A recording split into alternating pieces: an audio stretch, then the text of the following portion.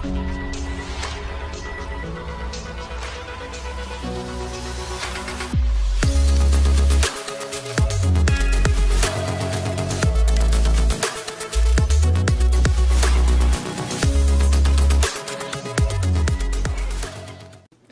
everybody, welcome back. Thanks for joining your virtual drinking buddy. So tonight I'm going to crack open one of these. Boddington's Pub Ale. Got this a little while back at Wall to Wall Wine and Spirit.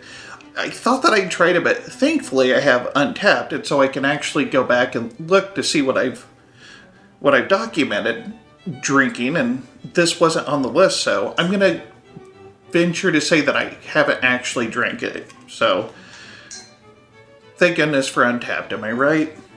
Alright, there's a little blurb on the back here. It says, since 1778, when it was first brewed at the Strange Ways Brewery in Manchester, Boddington has been renowned as a unique pale gold ale. In English pubs, Boddington's is served using the traditional hand-pulled method, which mixes air with the ale as it pours, producing a distinctive creamy head and smooth body with little gassiness. I mean, I'm familiar with some hand-pulling methods, but I'm going to venture to say that's not exactly what they're talking about. I'm sure it's probably different hand-pulling than what I'm thinking of. But back to the beer. Ordinary packaged ale cannot match this quality, but the draft flow system does. By releasing millions of tiny bubbles when open, draft flow, and I only say it like that because it's a trademark thing. Draft flow cans give the creamy head and authentic fresh taste of Boddington Pub Ale. The draft flow system employs a small recyclable device which floats in the ale, which would explain why I could hear something sloshing around and hitting the sides of the can. I was afraid that this was frozen at first, and then I read that and realized that it should be this draft flow system. Alright, so it says to open the can carefully and pour contents into glass. Unlike my usual method of opening a can where I just bite the top off and just throw it towards a glass and hope for the best. Alright, oh wow. Yeah, there was a lot of air that came rushing out. Let's see the draft flow system in action.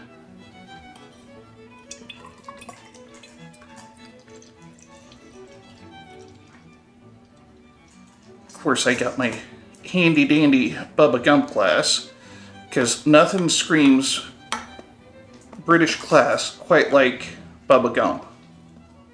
I am being facetious, of course. Alright, yeah, there are like millions of tiny little bubbles in there. There's a lot of effervescence happening in that glass. And not getting much of a head. I probably could have given it a bit more of a hard pour, I guess, but I kind of thought I did. So yeah, it's a little lighter in color than I was anticipating. I guess I was thinking it was going to be a little bit closer to like a golden brown or something. But this is like a gold. Like almost like champagne gold or something, but maybe more like ginger ale gold. Oh no, it's a fine looking beer, I suppose. It smells good. Picking up ale yeast. Like some caramel notes. I wasn't really expecting that, but it's like a caramel malt sort of smell. Well, I guess there's only one thing left to do. Cheers. Ooh, that's good. It's got some caramel malt flavors too, but there's a bitterness that I wasn't expecting. Kind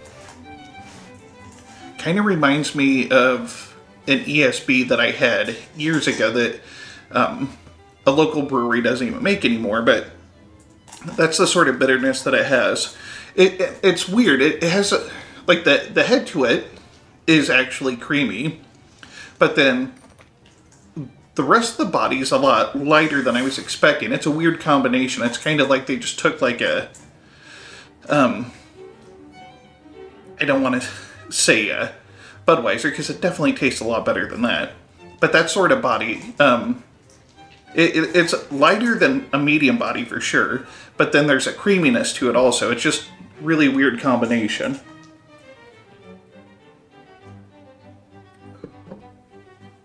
But yeah, that flavor's really good. Wasn't really sure what to expect. Like I said, before I poured it, I was expecting it to be maybe more of a golden brown, a little bit darker in color. I guess probably my problem is what I'm familiar with British beer is Newcastle, which is something more along the lines of a brown ale, but it's not the case at all.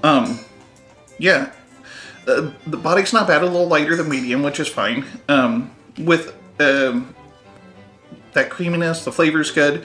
I would definitely drink this again. I'm kind of sad that I just picked up a single, but I find that if I don't buy singles, then I end up buying a bunch of 4 and 6 packs of beer, and then I have all of this beer and spend way more money on it. So, yeah, not that any of you care, but I thought I'd throw that in anyway. I do appreciate you watching, and if you liked what you saw, please hit the like and subscribe button below, and don't forget to tell your friends. And this, the Malted Gentleman, reminding you, you only have one liver, so use it wisely.